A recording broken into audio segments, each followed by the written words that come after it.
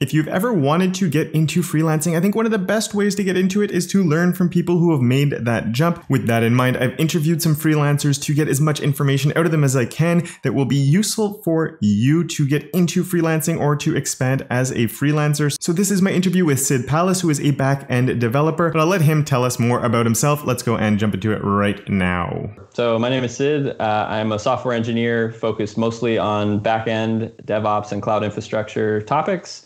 I was living outside of Boston, Massachusetts, but I'm currently in the process of moving. So all of my belongings are packed up into an old Toyota Corolla, and we are in South Carolina spending a week at the beach before we make a drive back across the country to San Francisco, where we'll be settling down for at least the near to midterm future. Like I said, I focus mostly on back-end and DevOps. I have been freelancing for the past year. Before that, I worked at various companies, including some startups in Silicon Valley. And yeah, that's kind of the quick intro. Before you even got your first job and all of that, for when it comes to your education, I'm just always curious when it comes to, especially in this world, if people are more self-taught or if you have a degree in comp sci or something like that. Sure. So I'd say it's a bit of both. My degrees are all in mechanical engineering. I studied mechanical engineering undergrad at Duke University and then went and did a master's at MIT, also in mechanical engineering. And my first jobs were in the mechanical engineering space. So I think my official titles were research engineer and research scientist. I was working on a variety of things ranging from advanced manufacturing technologies to my final position there in that role was focused on control systems for high energy lasers. So think about the mirrors that you have to steer and deform to focus a laser beam on a target. I was working on building and simulating the algorithms that did that. So it was an interesting mix between using sort of the control systems, mechanical engineering theory, but also starting more and more as I evolved into that role, adding a software component to it. So while my degrees are mechanical in nature, I've found that every position I've been in had a strong software component. And basically, I enjoyed writing software, and that element of my role was the most exciting to me. And so I decided a few years back to make that transition fully into a software engineering role. So I went from being sort of a mechanical engineer who can code and then dove headfirst into deciding I want to go full bore into software. And in San Francisco, the easiest or the clearest path for me to do that was within web software. There's tons of companies and startups that are building applications to solve lots of interesting challenges and opportunities. And so I decided to make that transition and joined a health technology startup in 2018, where I was working as a full stack engineer. And then I found that I wasn't very good at making things look nice on the front end. And so now I've pushed away some of the front end work and now focus mostly on the back end and cloud infrastructure pieces. When it came time, like, how did you decide to go from that to freelancing instead? Yeah, it was mostly happenstance. So my first freelance gig in 2018, my wife and I decided to do some traveling before I transitioned from that mechanical engineering role. And then we were going to travel the world for a few months, come back to San Francisco, and I was going to start applying for software engineering roles. And so I had just resigned from my previous position, and I had a few weeks before our flight left for Asia. And so I wasn't even intending to do this, but I heard my wife talking about this one project at her company. She was at an education nonprofit at the time, and they had done all of this research around education techniques and how to apply them. And they had built up this large set of Google Docs where they had documented all of this research and they had all the different elements. And it was sort of a semi-structured approach. They had various metadata about these topics and then kind of a paragraph blurb describing something. And they needed to take all those data and move them from Google Docs into Contentful, which is kind of a CMS where they were going to host this web app that was going to display all that information. And initially, their plan was to pay a contractor to manually copy and paste from Google Docs into Contentful. And there were, I don't know, this would have probably taken someone 3 weeks of full time, like copy paste formatting. And so she had described this to me, and I said, whoa, what is this plan that your company has, and why would they do that? Like, these are both web services with APIs. We can automate this. And so they didn't even realize that this was a possibility to automate. And so I basically pitched them and said, hey, you were planning to pay some contractor, I don't know, $20 an hour to copy and paste this stuff for 60 hours. So why don't I just come in and help you do that? And I think it took me, I don't know, a week and a half worth of work, and I charged them a few $1,000s, which at the time it was fine. It was just sort of filling the gap between my previous position and this travel. And so I was happy to do it. And I think it was a win-win for everyone, where I got a little bit of freelance experience under my belt, got a few $1,000s extra cash that I wasn't expecting, and helped them solve this problem where now, not only do they get all the data from Google Docs into Contentful, but now they also have a script where if they add more Google Docs, they can click the run button, and it automatically propagates it from one place to another. And so, yeah, that was sort of my accidental entrance into freelancing. That was a one-off gig that then I went off and traveled and then joined the startup. But that was sort of my very first freelance experience. I'm curious how you went from being, I did this one thing, helped out your wife's company, to deciding to go full-time with it, whether it was sort of a slow adding a couple projects here and there, or if you had sort of one big client that maybe you got, or something in between? Yeah. I think it's a little bit of something in between. So I did that project. I went off and traveled. I came back and joined this health tech startup and was there for about 18 months. My software engineering skills advanced rapidly during those 18 months. I went from sort of knowing how to code, but not knowing sort of the discipline required to operate on a large code base within a team, to gaining many of those skills. And so that was a great experience. But I did end up a bit burnt out towards the end of that period.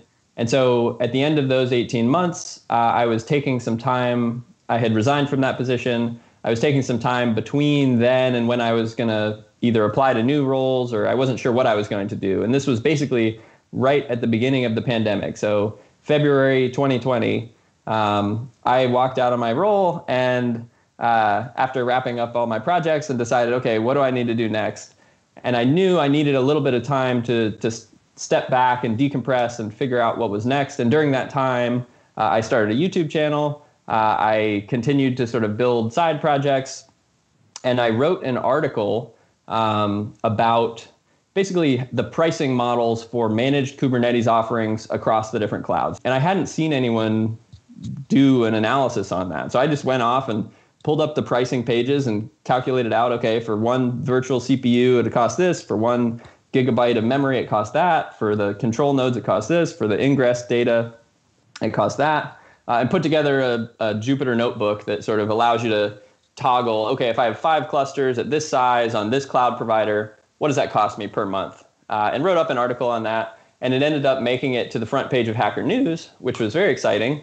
And so that led to some inbound where people found my site. I had a brand new blog at devopsdirective.com, which is the name of my LLC that I now operate under. And that brought some traffic and people seeing what I was doing.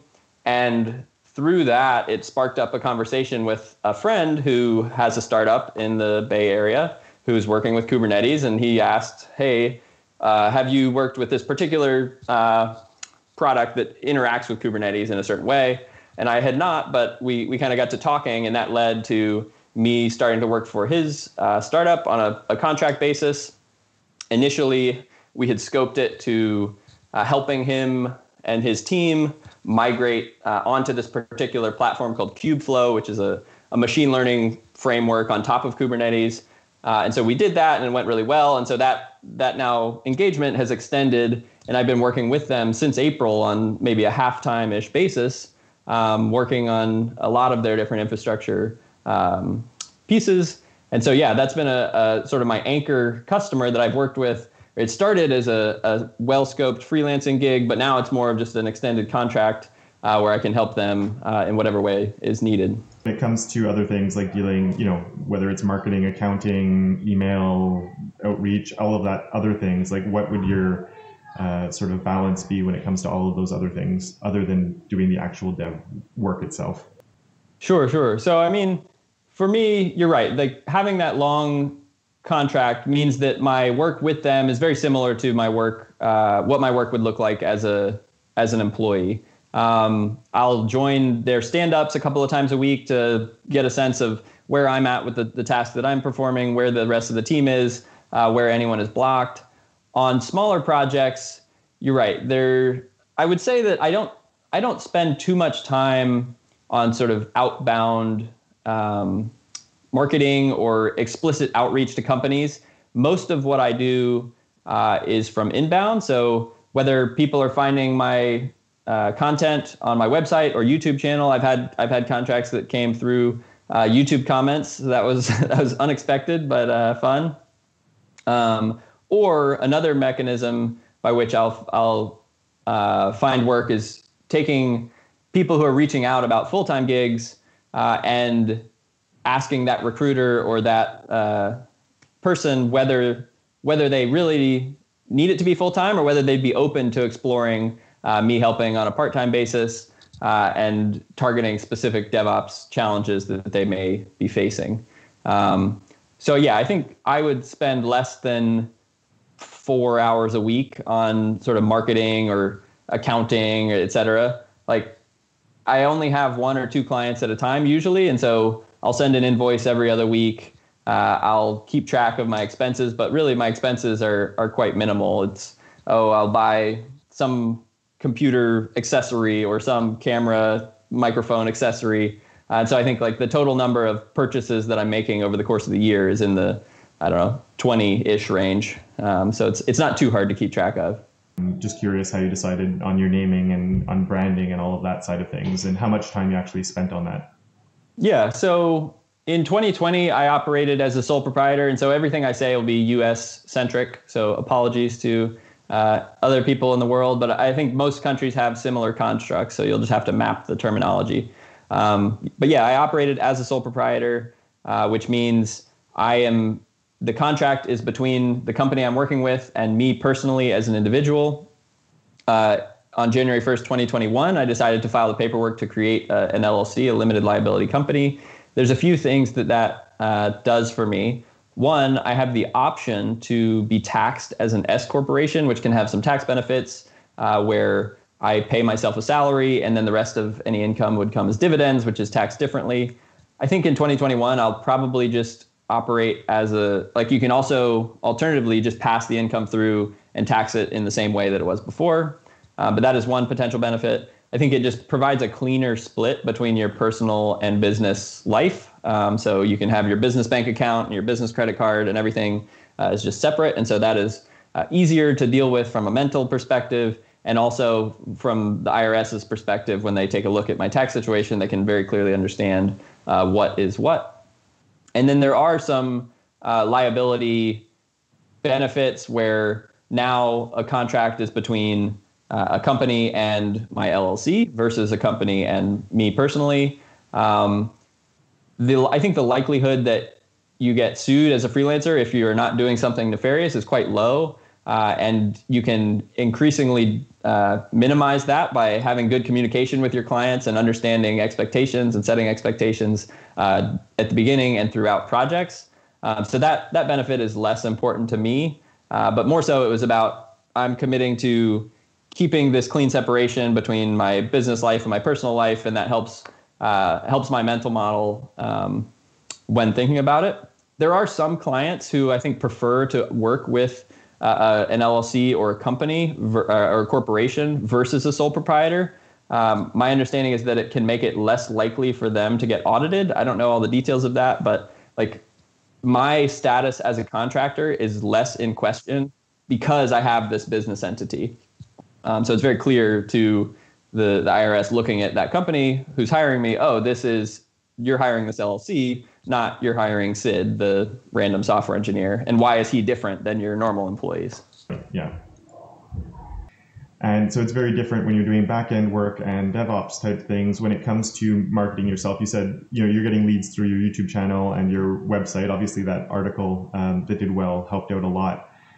But in terms, like, I'm really unfamiliar with it when it comes to how, like, as a front end guy, having a portfolio is something you do. You can show your work and all of that. I imagine it's a little bit different when it comes to back end or DevOps to be able to sort of show what you've done in the past and to give your experiences and all of that. How does that work? Yeah, so you're 100% correct that there's not a sexy, flashy interface with which to view a CI/CD pipeline or your infrastructure as code configuration. That doesn't prevent you from publishing those types of things to your GitHub and writing up a clean explanation of what it is all doing. So if you go to my GitHub, you'll see lots of different projects ranging from Terraform configurations to spin up an application on Google Cloud Platform with Cloudflare in front and MongoDB Atlas as the database, and sort of all the automation around that using GitHub Actions to deploy incremental changes, using Terraform to spin up the whole infrastructure.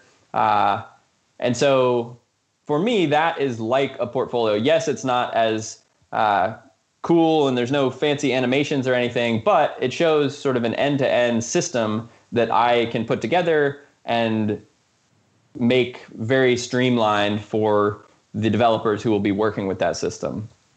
So I think you certainly can build a portfolio. It's just not going to look the same.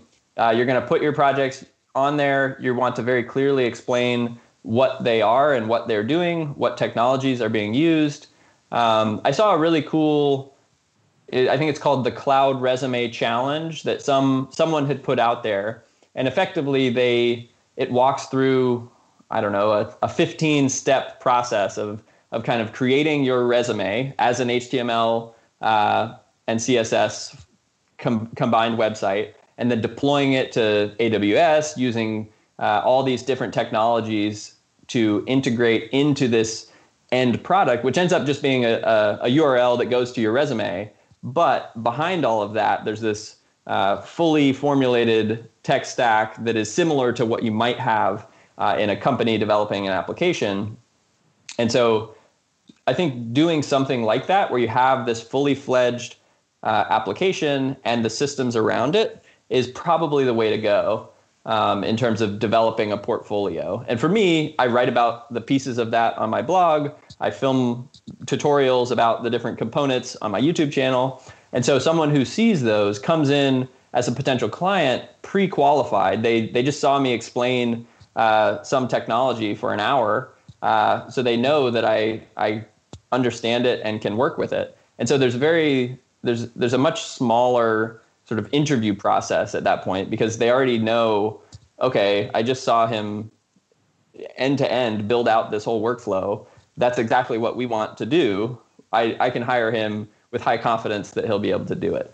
So I think that is one way to get pre-qualified leads, is sort of through publishing content around what you're doing. The other is going through your network. So there's a number of people that I worked with in my initial role at Lockheed Martin or at this startup who have now gone off and are doing their own thing. Also my networks from undergrad and graduate degrees. Many of them have companies or in positions where they're hiring people to do things. And so having built up a reputation within my previous roles enables me to start that discussion from a very strong place where they know the type of work that I could do and the quality of work that I bring to the table. And so it's much easier at that point to come in and establish myself as a candidate for assisting them with their needs. There's lots of different methods people take. Sometimes it's an hourly rate that you just charge. Obviously, if you have a contract with a company, it can be different if it's going over a long period of time where it's more probably hourly. Sometimes there's value-based pricing or project-based pricing. So I'm just curious about how you approach pricing and all of that. Sure. Yeah. And I've done both. I think there's kind of a few different pricing models, as you mentioned. You can think about hourly rates and what you are willing to work for. What number would make you happy as an employee? When you think about rates as a contractor, you are not getting a lot of the benefits that an employee would get in terms of health insurance or other benefits. And so And you also are going to pay a self-employment tax, which depending on where you are can be 12, 15% of income. And so likely if you wanted to have parity between your salaried number and your contractor number, the rough estimate or sort of rule of thumb that I would throw out is probably somewhere between 40 and 50% more. So if you took your yearly salary and divided it by the number of weeks in a year and the number of hours in a week that you're going to work, and then multiplied that by 1.4, that's approximately what sort of an equivalent salary would be. There's also the fact that it can be hard to fill a full week's worth of work. So you're going to be doing some business development. You're going to be doing some accounting and other sort of business related items. And so that can lead you to want to increase it even more. I have found that relative to my full-time salary that I was making as a software engineer at a startup in SF, I'm now charging approximately double on an hourly basis what I was charging, or what my rate calculated out to be. And so with that, I'm able to not necessarily worry about filling all 40 hours a week, and I can take that excess time and go focus on my YouTube channel or producing content or what have you. And so that's actually been one of the most beneficial things to me, is that I don't feel this pressure to always be turned on working for the company. Sort of when I was working for that startup, I had a very hard time separating work and life, and felt like every minute I needed to be doing something because it was critical to the mission. And it was important, but it was unhealthy for me and my mental health. And that's kind of what led me to need to take a step back at the beginning of 2020. And so because I have this flexibility with freelance where it's very clear delineation between, am I charging for this hour or am I not charging for this hour? I don't feel guilty per se if I'm not doing work. And so that's sort of the hourly model. You mentioned value-based pricing or project-based pricing. I have done that as well. It can be challenging to scope it properly. So you need to make sure to put a number on it that will enable you to make the type of rate that you want to command. That can be difficult. I think the hardest part is that when you scope a project, you have to spend a lot more time up front agreeing on what are the specific conditions that we are meeting upon delivery of this project. So what do I need to accomplish in order for it to be at the point where you as the client will be happy with this result? And so that can be a lot more effort up front because there's always unwritten expectations. And so you're trying to, as the contractor, to sort of tease all that out. And if a customer comes to you with a rough idea of a project, being able to ask the right questions to understand what the real needs are and what the expectations are, and documenting that out fully such that now throughout the project, I'm showing progress against all of these bullet points in the scope of work that we've agreed upon. If there are changes to that based on where the project goes, we may need to take a look at the budget and understand, do we extend this project and add more dollar amount? Do we reduce the scope and change things that way? So yeah, I actually right now prefer the hourly based approach just because it makes it much easier. You have a rough agreed upon, I think this is going to take me a month at halftime, but then throughout you can adjust accordingly and there's less pressure to have everything defined up front. There is sort of a hybrid approach that I haven't tried, but I've heard some freelancers use, and that is to basically take your hourly number that you would be happy with and agree upon a rough number of hours per week or per month. So let's say, okay, 10 hours a week, and then essentially get a monthly retainer with the company where they're paying you for 10 hours a month. And whether you work 8 hours or 12 hours, that's kind of in the weeds and not as important as long as you're making the level of progress that you've agreed upon. And so that can help to reduce the tedium of tracking 1 hour to the next and sending a timesheet. Oh, sorry, I just bumped the computer. but also gives you that continuity and that you're no longer sort of tied to 1 hour of work equals 1 hour pay, and you can flex your hours accordingly and get stuff done in that way. And so I haven't explored that yet. I may explore it on future projects. I know some freelancers who really swear by that, and that it can be a powerful tool that gives you the best of both worlds, I guess. There's been a few questions that have come up in the chat, and it sort of leads to, we'll just start off for just if you have any general advice for people who are looking to get into freelancing, they haven't made that jump yet. If there's, and if you have any advice for them. Yeah. And so when people think about freelancing, and I've been using freelancing and contracting kind of interchangeably, I think most people think of freelancing as smaller, well-defined projects where you come in, execute on one block of work, and then move on. Contracting then being sort of this extended part-time relationship with a client where it may be a specific scope of work, but it may be more general.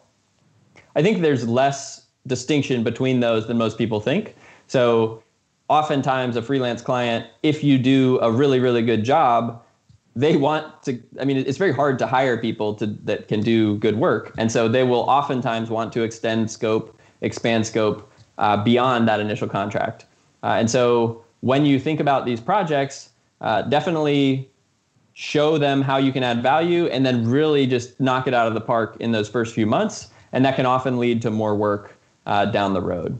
The other thing that I'll point out is sort of the freelancing without experience versus freelancing as an expert. Mm-hmm. I think a lot of people want to get into freelancing because there's this glamorous association with being able to work from anywhere at any time all over the world. And so there's a lot of demand or excitement of people wanting to get into this industry. I think if you don't have prior experience and have established yourself as an expert in something, it can be much more challenging to get those initial projects. And so I would focus on, as someone who wanted to get into freelancing, really building up a deep expertise in a particular niche, some focus area where you can demonstrate how you add value to companies. Because really companies are just trying to find people who can help them build their products and add value. And so for me, that was niching down into this DevOps and cloud infrastructure space. And so I have tried very hard to be able to articulate why a company would hire me versus a full-time employee, and why a company would want to hire me particular versus some other contractor. And so the business value proposition for my niche specifically is usually it's startups, like Series A or seed stage startups, who have a team of somewhere between, let's say, 5 and 10 developers, but none of them are really focused on cloud infrastructure and DevOps. They're more product-focused engineers. And so generally someone on that team, usually one of the founders or maybe an early employee, has sort of taken it upon themselves to build out whatever system they are currently using. And they may or may not be experts in those technologies. And that gets them their MVP, their minimum viable product, and they scale to some number of users. But at some point, they start to those initial systems start to break down, and so they need someone to come in and help them with that. They also don't necessarily need someone full time. So if you think about it, it's probably, I don't know, somewhere between quarter and half time of work in terms of all these tasks associated with building out their infrastructure and monitoring and logging and et cetera. And so they don't want to invest in a full-time person when that person just wouldn't necessarily have a full-time role's worth of work. And so that's why they would want to hire a part-time contractor. And then by leveraging all the content that I put out there and the experience that I've had with these people through my network is how I can convince them that I am the right person to add value to their team. And so very rarely has it been me competing with some other contractor. Like if you were to go on to Upwork or Fiverr, it kind of commoditizes the freelancer such that, I'm just picking from hundreds of potential people. And instead it's, how can Sid help my team by building these types of integrations and tooling and changing how we approach software development. So it's a much more collaborative discussion versus a competitive discussion of really trying to bargain on the price point or the specifics of who is doing the contracting work. There's a question in the chat now from Fabrizio, and I think based on what you just said, I do think I know what you might answer on it, but he's asking, as a beginner, do you suggest to start freelancing to start the career, or is it better to begin at a company? My personal opinion is that it's better to start at a company. You'll gain the understanding of how to operate within a large team on a large code base. Your maturity as a software engineer will ramp up much faster, I think. You may find success as a freelancer, but you won't have the same level of mentorship that you might get in a larger company. You won't necessarily get to work on as deep of problems. So I think as a freelancer, you work very broadly and can touch a lot of things, especially if you're building out websites for customers in more of a front-end type capacity. But you won't always get to go as deep onto technologies as you might working with a company or working at a company as an employee. And so I think establishing that deep expertise in a particular niche that you're excited about is probably the best thing you can do if you want to go freelance eventually. Now, if you are either looking at getting into freelancing or learning more about freelancing and stepping up your freelancing game, I can't help but recommend the freelancing bundle over at studywebdevelopment.com. You can check out the link just below for more information on it, but it is full of amazing resources. It goes into the fundamentals of freelancing, creating multiple income streams, how to find more clients, how to outsource work so you can keep on growing your business, how to position yourself, and a whole lot more than that. It also has a whole bunch of templates that you can use to help get yourself started, so you're doing less of that side of things and you're just doing the work that you want to be doing with your business. If you're interested in that and interested in stepping up your freelancing game, you can use the coupon code KEV25 at checkout and get 25% off. And that is an affiliate link. So not only are you getting 25% off, but it's also going to help support my channel as well. Thank you very much for watching. I really hope you enjoyed this. A really big thank you to Sid for sitting down and talking with me. A giant thank you to my supporters of Awesome, Zach and Randy, and all of my other patrons for their monthly support. And of course, until next time, don't forget to make your corner of the internet just a little bit more awesome.